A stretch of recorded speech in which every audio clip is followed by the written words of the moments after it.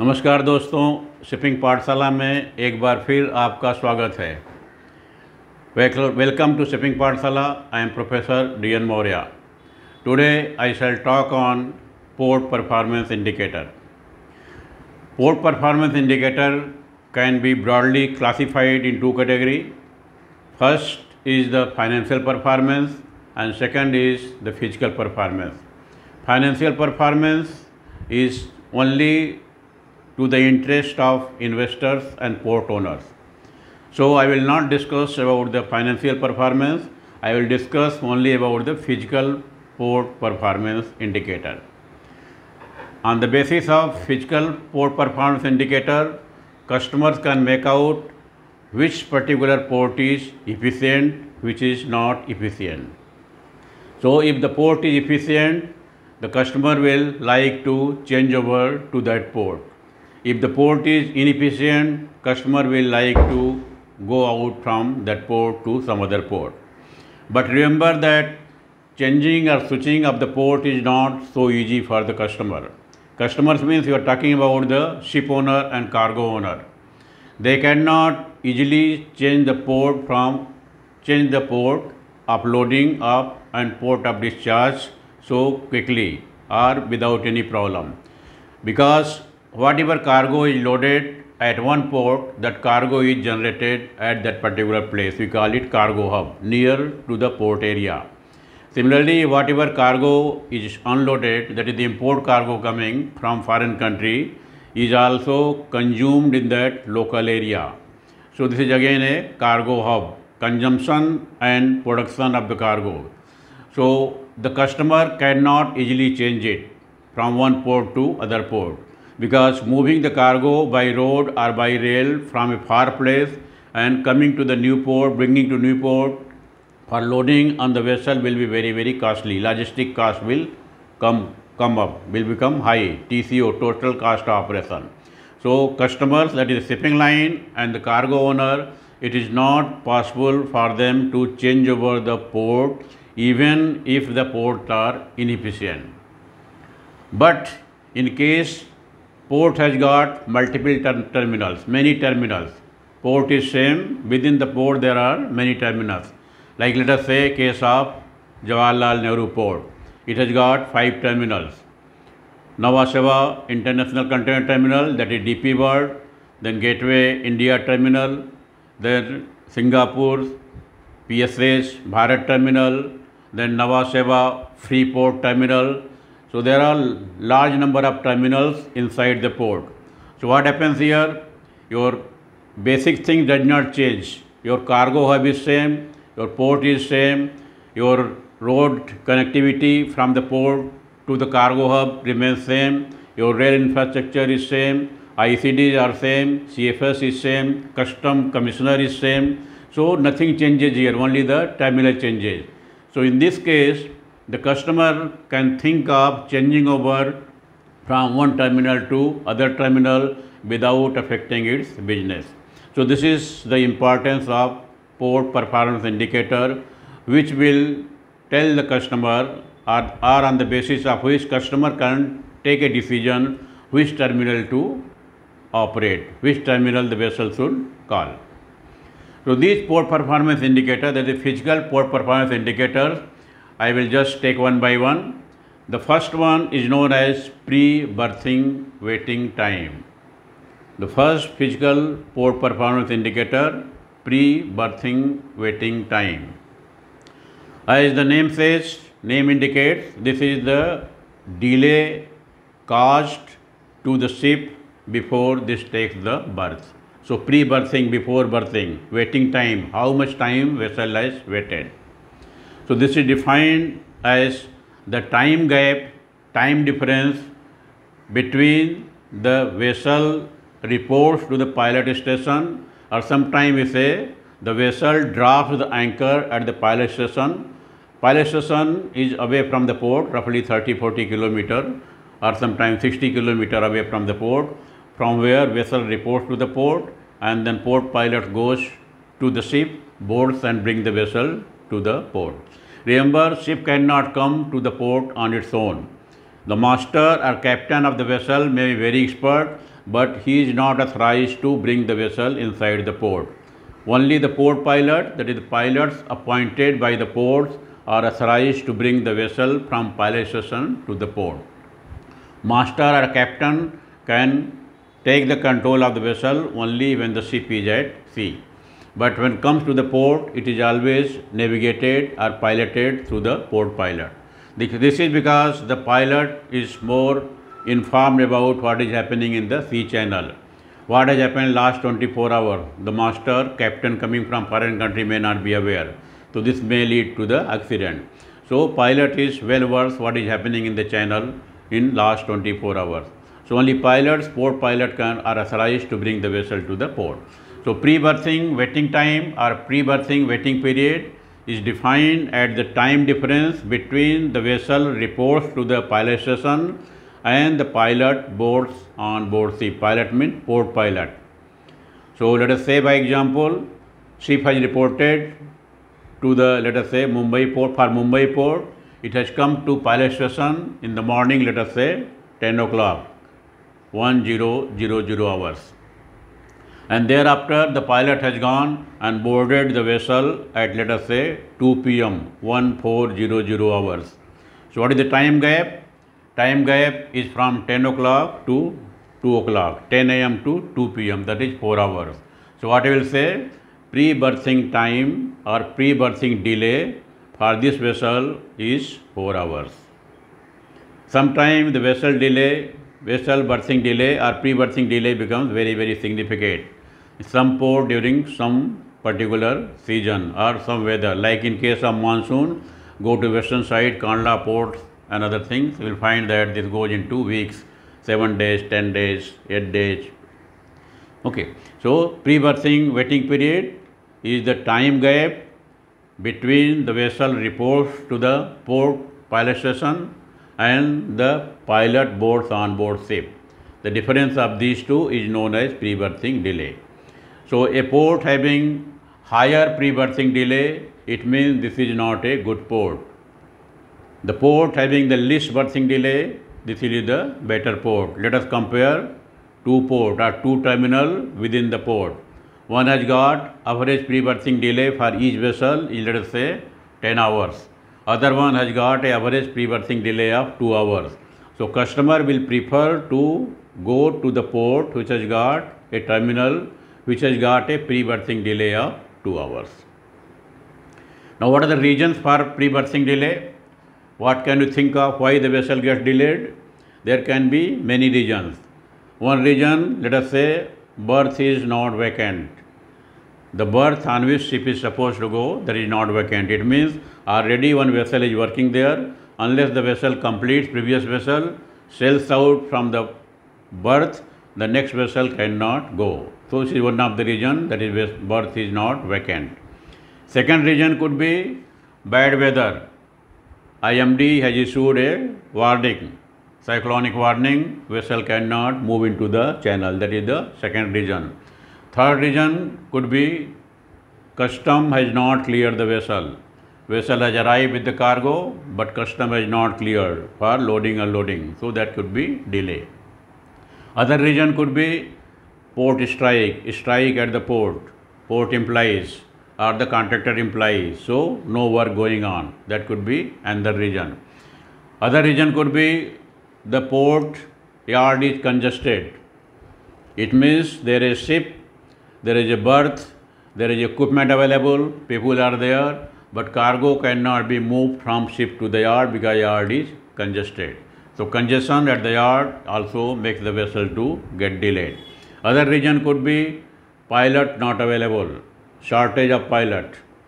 There could be, let us say, 4 or 5 vessels coming in a day. They have got only 2 pilots. One pilot does the up and down, makes multiple trips. So pilot not available. Other reason could be that pilot is available, but the pilot launch is under breakdown because pilot takes the pilot launch, high speed boat from the port and goes to the pilot station to board on board ship. So if the pilot launch is under breakdown, has got some problem, then pilot cannot go. So that is another reason. Pilot launch not available, pilot launch under breakdown. or other reason could be equipment breakdown. The vessel has to come to the port for cargo operation, but crane is defective, crane is not working, so you cannot bring the vessel unnecessarily there. Bring the vessel and pay to the port, that is the charges, berth hire charges. So ship owner will not like to bring the vessel to the port unless port is ready to work. So these are the many reasons. There could be some more also. So you can think of, this is the reason why the vessel gets delayed, or you say why the pre-berthing waiting period occurs. Second performance indicator is the turnaround time. Meaning of turnaround time means the time taken by the ship to make one complete turnaround at the port. At the port means ship has come from foreign country, reported to the pilot station. So that is the time begins. From there, ship has to come to the port, do the cargo operation and return back to the same place, pilot station. Then pilot will come down and the master will take the control. So this complete thing is known as turnaround. From the time the vessel report to the pilot station and again after doing the cargo operation goes back to the same place where the master will have the control and take the ship to sea. So turnaround time. So turnaround time you can break into components. That is this will consist of pre-berthing waiting time plus the time taken by the ship to come from pilot station to the port. This is generally fixed time. Depending upon the distance between the port and the pilot station, ship may take 6 hours, 8 hours, 10 hours, 12 hours, okay, depending upon the distance, okay.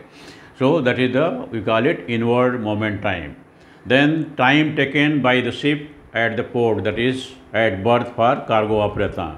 This is the longest period. We say berth stay. Berth stay means the time the vessel has come to the berth at the port, taken the berth at the port and till this leaves the berth. So that is the berth stay. And then thereafter the ship has to go out from the berth and go to the pilot station. So pilot, that is the port pilot, will board the vessel on completion of the cargo operation and take the vessel back to the pilot station. We call it outward time.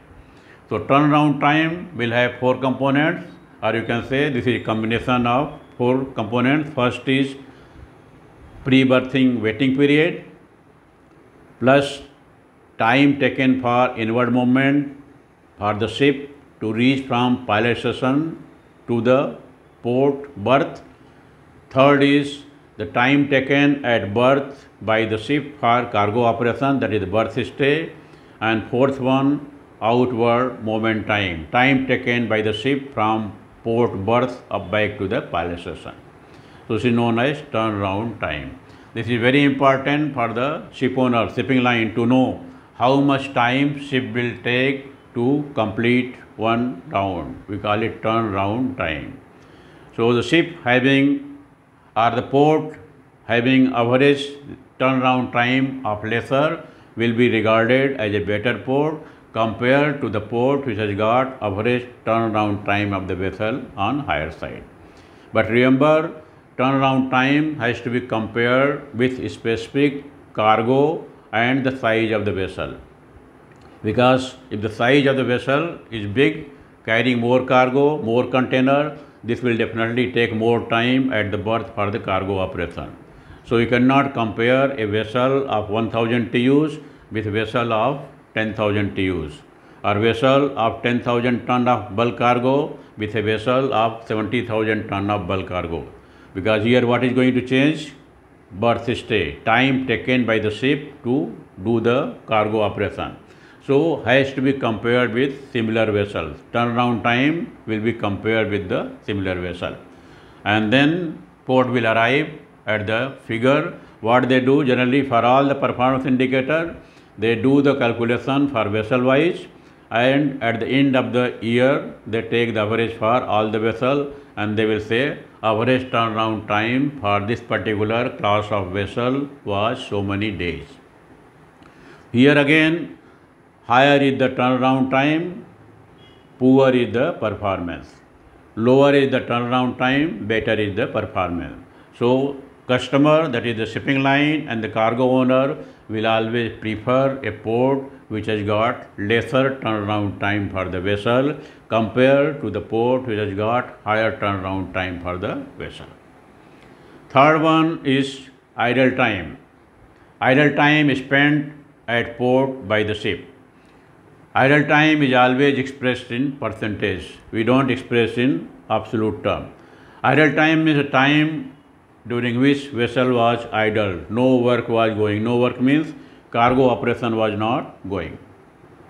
So let us say the ship was at port for 24 hours. At port means at berth for 24 hours. Out of 24 hours, the vessel did not work. There were no cargo operation for 8 hours. So out of 24 hours, 8 hours no works. It means this is 1/3, 33%. So you can say idle time of the vessel was 33%. But let us say the vessel berth stay was for 2 days, not 1 day, for 2 days, 48 hours. And again vessel was idle for, let us say, 8 hours. So figure is same, idle time is only 8 hours in both the cases. But in this case, when the vessel stay is for 2 days, idle time becomes in percentage, that is the half of this one, 16.6%. Similarly, if the vessel was at berth for 4 days and idle time was recorded for 8 hours, then what happens? Further half become 7%. That is why the idle time is recorded in percentage. This will give you the true picture. Absolute figure does not give the true picture. 8 hours of idle time in what? In 1 day, 2 days, 3 days, 4 days or 10 days. So idle time is always expressed in terms of percentage.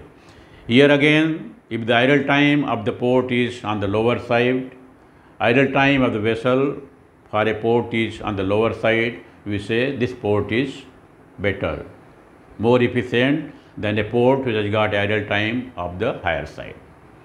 Practically speaking, ships should come straight without any waiting period, come to the port, do the cargo operation without any idle time and then go back.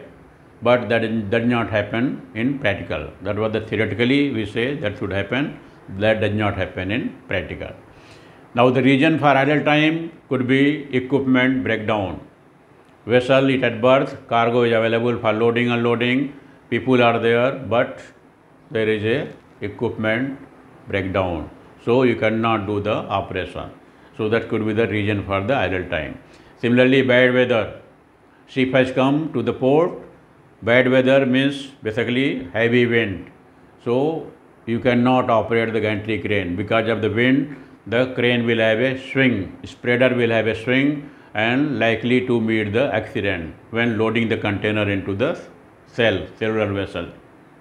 Similarly, while putting the container on the tractor trailer also, this is likely to swing and hit the trailer at the places.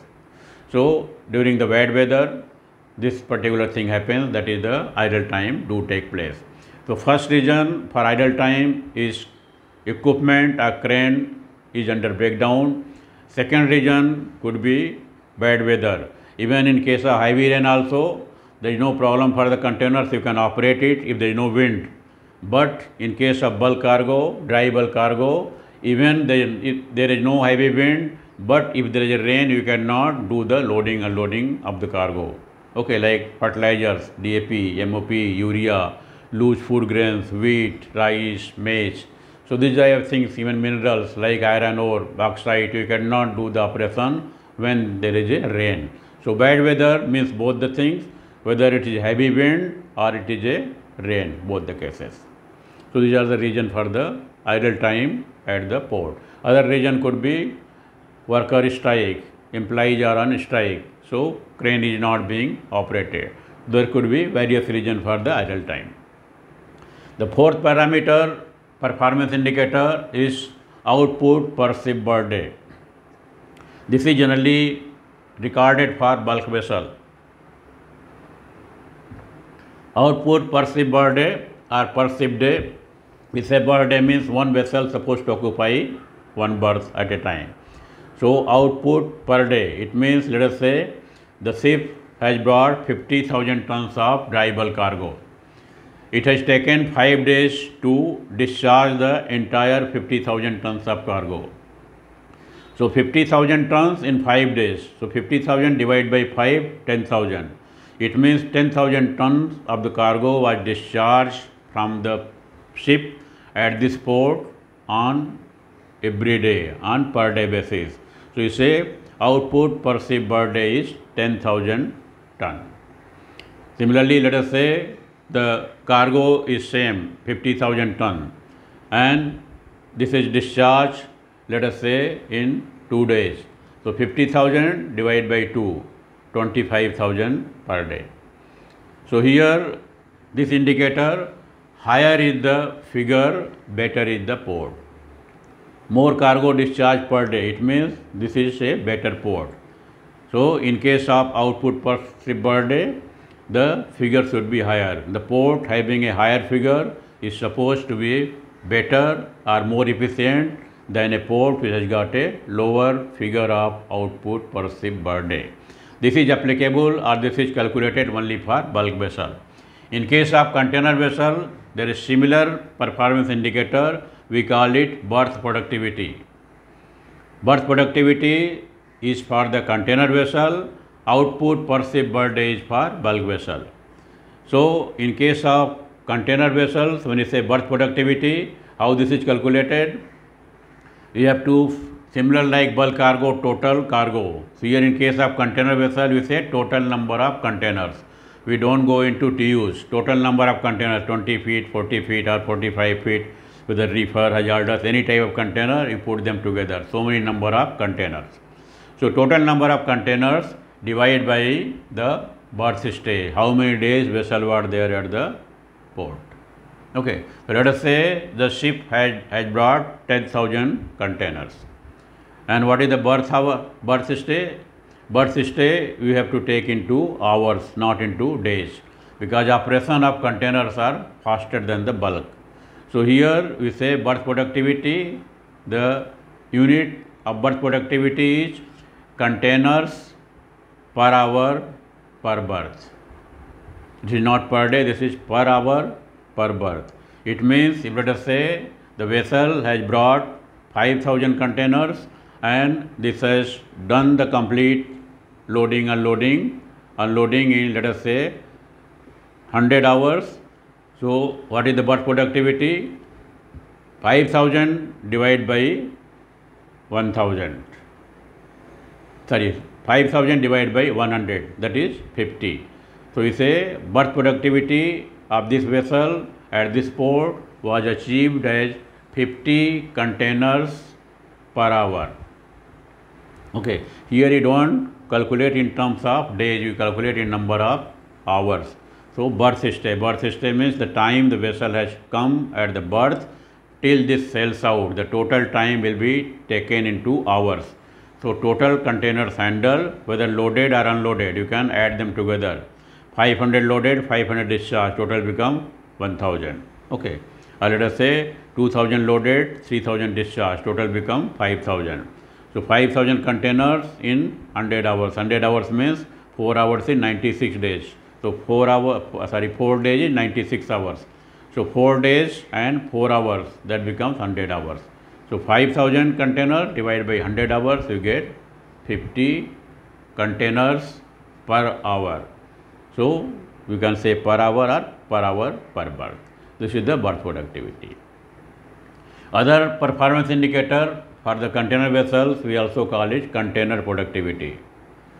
So container productivity is always taken in terms of number of crane hours. That is, you have to find and then you give the unit so many containers per hour per crane. It means the vessel has deployed more than one crane. See, any vessel, long vessel, will always have more number of cranes as much as possible, so as to ensure that operation is faster and the turnaround time is reduced, berth stay is reduced. So port can deploy more number of cranes. When you deploy more number of cranes, each crane has worked for certain hours. So you add the total crane hours, you get the total crane hours. Then what you do, how to calculate it? You find out the total number of containers handled. Handles means either loaded or discharged divided by total crane hours, not divided by the berth hour, but by the total crane hours. Let us take the same example. 5,000 containers were handled on board ship. Earlier we say the vessel was there at the berth for 100 hours. Now we say, let us say 2 cranes were deployed. When 2 cranes were deployed, let us say the first one was deployed for something 100 hours. Entire period of time, 1 crane was deployed for 100 hours. Second crane was deployed only for 50 hours. So total becomes 150 hours. So 5,000 container divided by 150. So that becomes the crane productivity per container per hour. So 5,000 divided by 150, it means 500 divided by 15. So what we get? Something close to 35 or something. So lesser than the berth productivity. So in case of crane productivity, you have to find out the productivity by adding the crane hours. All the cranes, crane number 1, 2, 3, how many hours they have worked together, and then arrive at the figure. Remember, more cranes, you have the better berth productivity. But crane productivity will depend upon performance of each crane. Crane productivity is not important for the shipping line. This is important for the port. Shipping line interested only in the berth productivity. How much containers you can handle in 1 hour at one berth or from one ship. So crane productivity becomes important for the port people, for the port management, to find out the reason why one particular crane is not doing better, why one is doing better, other is not doing better. So let us say they have got 2 cranes. One crane has handled 50 containers, other crane has handled let us say about 30 containers in 2 hours time. So port can analyze and find out why the crane which has handled 30 containers, it was on the lower side. So there could be many reasons. Either the crane is not of that design. Old cranes will have the lower cycle, or the operator is new, he is not very fast to handle it, or the connectivity, the tractor trailer coming from the yard to the port, they are not reaching in time. So crane is available, is ready with the container to load or unload, but trailer is not available. So what happens? It cannot load and unload unless the trailer comes to the jetty on the berth below the vessel. So this is the tool for the port management to find out the reason for a particular crane why the productivity was on the lower side. But remember, if all the cranes are efficient, you will find that they will boost the berth productivity. All crane working with a better efficiency, you will find that performance will be better side. So these are the 4 performance indicators, out of which 3 are common to all types of vessels, that is pre-berthing waiting period, turnaround time and idle time spent at berth in percentage. Other parameters, output per ship per day is applicable to the bulk vessel, and berth productivity, crane productivity applicable to the container vessel. Importance of the parameter performance indicator is basically for the customer, that is the shipping line as well as to cargo owner. Cargo owner in case of bulk vessel and shipping line in case of containers. So on the basis of these parameters, they can assess which port is better for them, and therefore they can try to change over, go to the port which has got a better efficiency. This is all about the port performance indicator. In today's session, that is, will finish, and those who have not subscribed, please subscribe to my channel so that you can see the upcoming video. With this, I finish today. Bye bye. See you in next session.